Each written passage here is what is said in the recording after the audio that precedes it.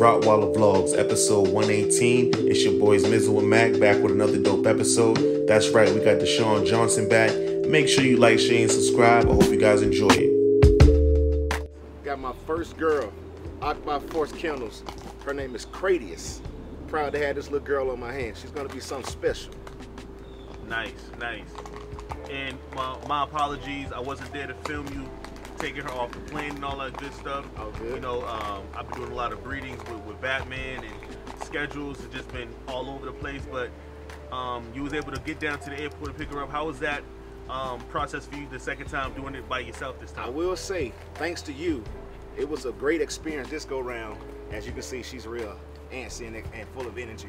But this go round, it was very easy because I learned a lot from you being in the first process. Got with the broker, customs agent, all the paperwork was submitted ahead of time, so the day of they arrived, they probably waited a max an hour in their crate. It was in and out, easy peasy process. Nice. And talk to me about your boy. He's in the background. That's him playing with the little plastic thing. Come here, boy. Come here. That's Kratos. Come here, Kratos. Come here. Come here, boy. Come here. How's he been doing? Kratos been good. As you can see right now, he's 6 months, weighing in roughly about 75 pounds. So, you know, he's starting to turn into something very special as well. Come here, boy. I met a young man here in Atlanta. His name is Tim Rucker. Tim Rucker, he's up in North Georgia. Saw him on Facebook. I saw a puppy that he produced a while back. And when I saw that puppy, I was like, yo, I gotta have me one. And the reason I really wanted a Rottweiler is because I travel a lot for work. You know, I have a mother who's a senior citizen, and I also work with senior citizens. So I'm always looking for ways to expand my brand as the guru of apps. And working with senior citizens in fitness, I had the idea of getting a wonderful dog such as a Rottweiler that are one of the top family dogs and protective dogs. But I also said, let me create a brand, GOA Kennels, which stands for Guru of App Kennels. We're gonna drop it soon. But my ultimate end goal with working with Rottweilers is to build my own kennel brand, but breed Rottweilers that can become service dogs and protective dogs for senior citizens. A lot of senior citizens out here in the world are lonely, they're at home, and sometimes they get taken advantage of. But if we can get them with a quality Rottweiler that is trained from a puppy to an adult to protect them, listen to them, and service them, I think we can create something special. And I look at individuals like yourself, a lot of these breeders like, you know, Occupy Force Kennels, Simona, it's just across this world, it's a lot of big brands, and I vision myself being on that level one day. But also, like you say, just producing quality Rottweilers. We all know that it's a lot of mixed breeds out here, a lot of different facial structure, bone structures, but I've been blessed to get a grade A quality Rottweiler puppies that is, and just build from that point. First and foremost, I gotta pay homage because Tim Rucker, my brother, I appreciate you. He actually opened my eyes to the big picture.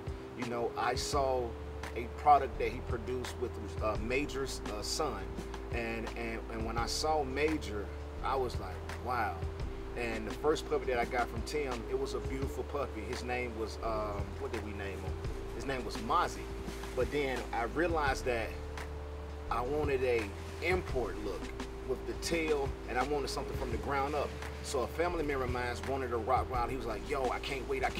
So I said, I tell you what, let me go ahead and give you mine, and then I'll just go ahead and invest in the import. So that's how he connected me with Simona. It's like I say, man, I gotta pay that guy much love, because most breeders don't share information. But that guy willingly passed me Simona's information, got in the Rottweiler group, did my research, got my first puppy, Kratos, then went right back to her, got my second puppy, which is Rottie, and it's on from that point. So once again, man, Tim Rucker, I appreciate you, my brother, for creating something new. I'm gonna always pay homage and let it be known. You know what I'm about to say. As a father, and you're a father, you know, when we have newborn babies, we don't get no sleep. So when you got newborn puppies, young puppies, that first night, separation anxiety, they're not sleeping. They're asleep when they can, but they the whole night. They howling the whole night. And then it makes you reconsider, like, is this what I signed up for?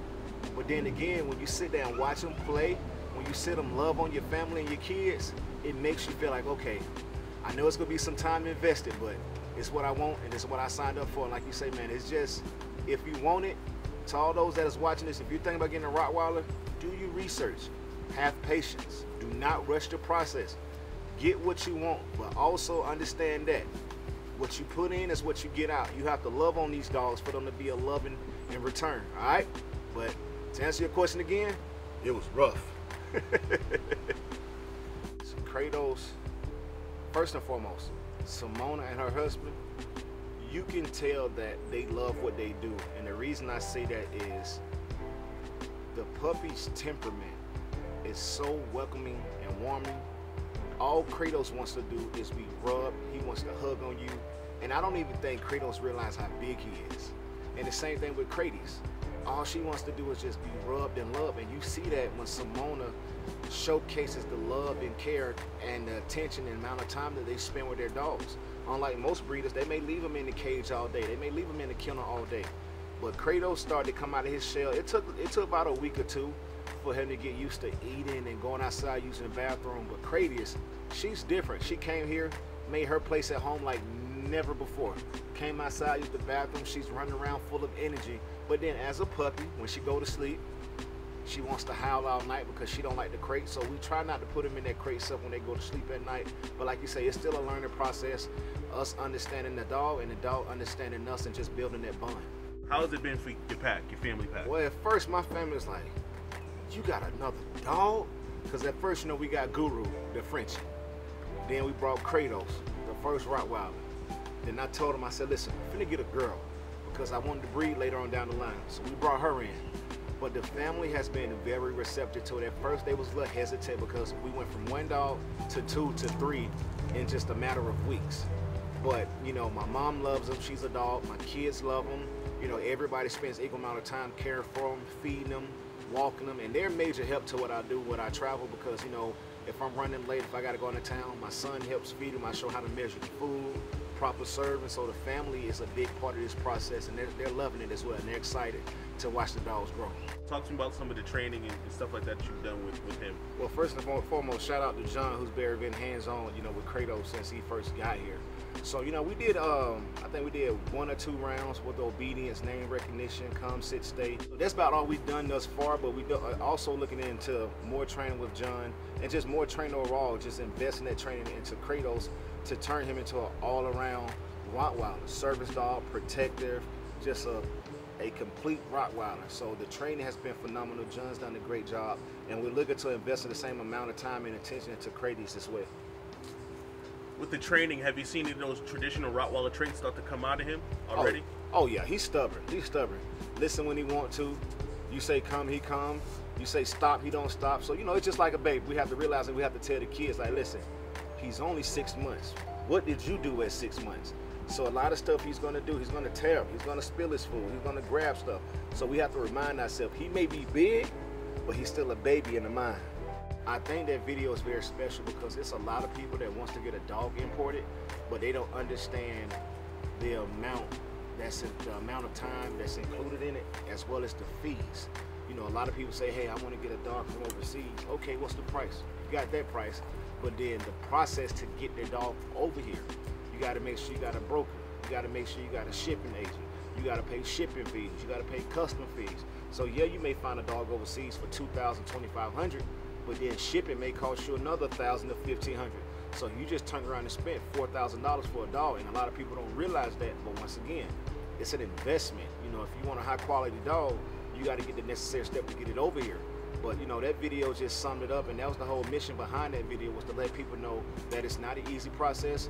But if you got the right knowledge, which what you helped me with, my previous process, it was a piece of cake. I learned how to avoid those loopholes, learned how to get multiple dogs over here, save on the shipping, and then when my dogs got here the day of, I was able to get it right away. A lot of people say, well, what if I just want to get a quality dog here in the States? Which there's plenty of quality dogs here in the States. They don't want to import. That's not my thing. What's your advice to those people? My advice for those people is, once again, do your research. Get in the Rottweiler groups on Facebook. Watch. Be active in them. Know who the breeders are. Know what the breeders produce.